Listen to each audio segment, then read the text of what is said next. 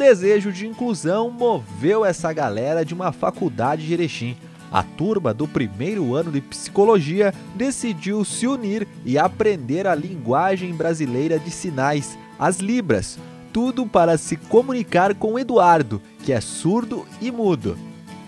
Para que ele pudesse acompanhar as aulas, a instituição de ensino disponibilizou uma profissional que faz a tradução dos conteúdos debatidos.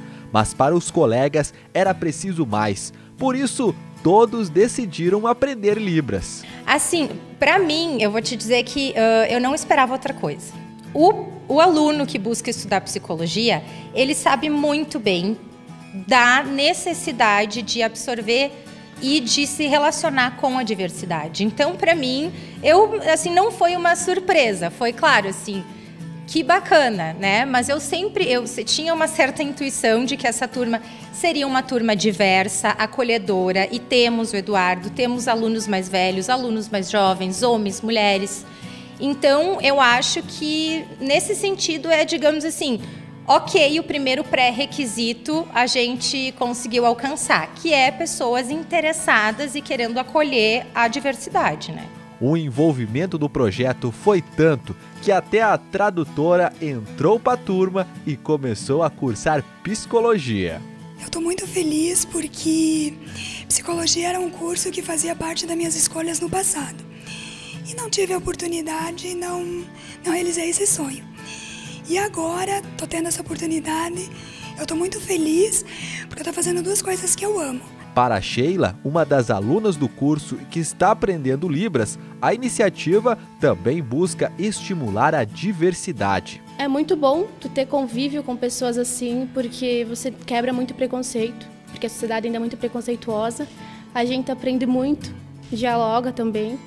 Isso está sendo bem bom. Com o auxílio da intérprete, Eduardo contou que o projeto foi recebido com muita felicidade.